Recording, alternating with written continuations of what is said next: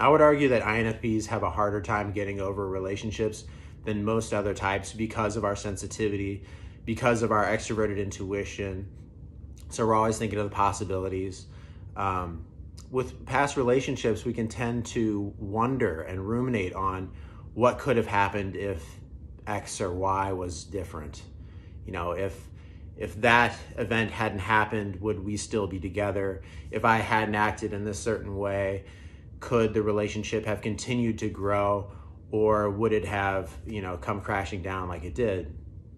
These are all things that we have to understand as we look at the past as INFPs. Is we're going to use that extroverted intuition as we analyze the past along with our SI. So our SI is our memories and our recollection of our sensory input from the past. And so we INFPs tend to learn from our past mistakes.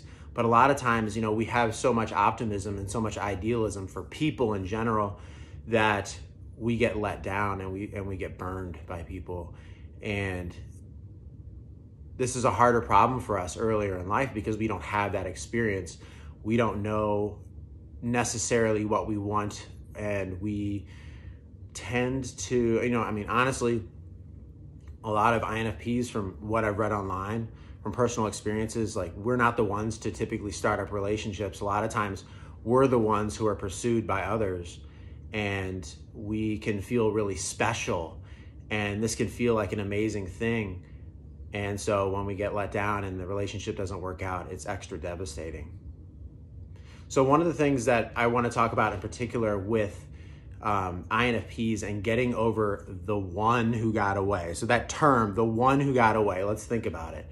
So first of all, is it the one for you? Because it might not be just one person. It might be maybe a few people, or maybe you haven't met the one who got away yet. Or maybe you won't have one that will get away. But we're talking about one person here. And if we're referring to a person as the one who got away, we're giving them a lot of power right off the bat by calling them the one. So this person, we've designated in our minds, has some sort of special place that places them above other relationships in our mind for some reason. We really have to think about, what's the reason why this person why am I longing for this person? What was different about this person? Was there a life situation that was going on? Was it a period of my life?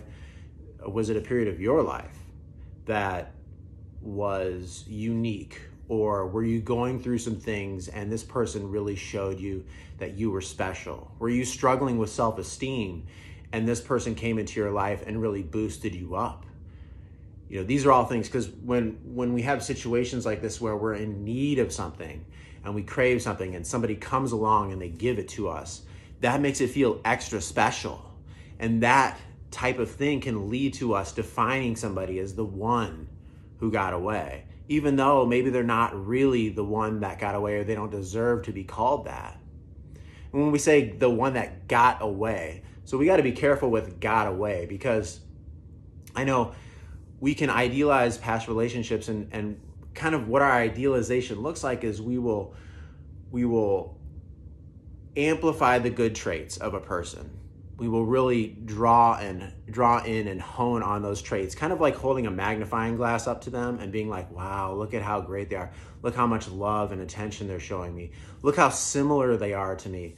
Look how many similar interests we have, But we take all the negative traits and we kind of say, well, that's just them, or maybe that'll change, or maybe I can change them, which, that's ridiculous right there. But we keep these thoughts and we tend to put the negative aspects to the side. And because we amplify these great traits, we're not actually falling in love with the person, or we're not infatuated with the real person. What we're doing is we're infatuated with this smoke screen that we've created. So we have like a real person, and we have us, the other real person, and we have this idealization that happens somewhere in the middle, and it's almost like a smoke screen. And so we have all these positive traits that exist right here, and all the negative traits are just, they fluttered out the window, and we've fallen in love with this smoke screen. And we buy into it because we want to. It feels good to buy into the smoke screen. It feels good to love somebody and to find somebody, a kindred spirit in this world. As INFPs, we feel that sort of mystical draw toward the humanistic nature of things and what could be. And when we find a person that can match us or can at least provide the needs that we need at the time, it feels incredible. And a lot of times when that happens, it's intense and it can just feel intoxicating. And so intoxicating, that's a big thing that I want to talk about. So with the one who got away, why are they the one that got away? Is it because they made you feel amazing? Because relationships and love aren't about feeling amazing. Relationships aren't drugs. Relationships aren't an escape. They can be, but what happens is if they're those things, they will come crashing down. It's all temporary. It's all temporary. The infatuation feels so good. It feels like love, especially if we don't know what love is. It feels like love because it feels like acceptance. It feels comfortable. It feels pleasurable. It feels warm. It feels like a big hug, right? It's like, oh, finally, finally, finally. But infatuation, like all drugs, wears off. And so if we look at a relationship that is based in infatuation, usually it starts up here. So if we had a graph, you know, the excitement and the pleasure levels up here, and then it quickly goes like this. And so over the course of maybe some months or some years, you'll look back at the relationship and think, well, wait a minute. Why were all the good times at the beginning and then it was all downhill from there? You know, a real relationship is more like this. It starts lower and you get to know somebody and it wavers and it hopefully grows over time until, you know, years and years and years and years pass until you're way up here, you know, and yes, it ebbs and flows. It's not going to be a perfect straight line up, but it's not going to be like this. I mean, that's a huge difference. The contrast between those two like graph shapes is a big deal. I mean, so you can really distinguish between infatuation and love just by looking at the intensity and the shape of the direction of the relationship as you analyze it in retrospect. So when you're looking at it now, was that person infatuation? Was that person love? Was it both? So a lot of times, you know, we can be infatuated with somebody, and when that infatuation and that initial high, that honeymoon stage or whatever you want to call it wears off, we do have love for somebody because we've spent a lot of time around them. And so we care for them, you know, but with love, love is a word. I mean, I know that's obvious, but love is like, I love you. So if I say I love you to somebody, they can understand that I love them. But I can say anything to anybody. I could go up to somebody and say, the sky is purple. And they'll be like, no, it's not. But it's just words, right? I mean, words are just literally just, you know, sound waves coming out of my mouth that you happen to be able to hear. Love is an action. So telling somebody that we love somebody and expressing our undying devotion to them is all words. And yes, we have meaning and we have feeling behind it. But love is an action.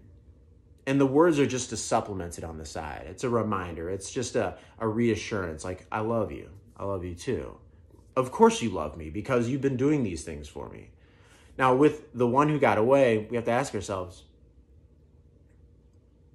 was that the case?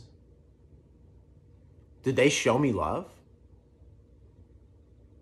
When they had all those words and they professed that we were going to be together or you were going to be together with them forever, did they mean it?